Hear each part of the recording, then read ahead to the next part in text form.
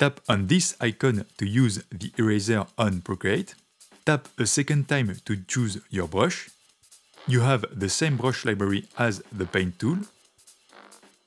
By the way, if you want to use the same brush, you can tap and hold the eraser icon and it will erase with your current brush.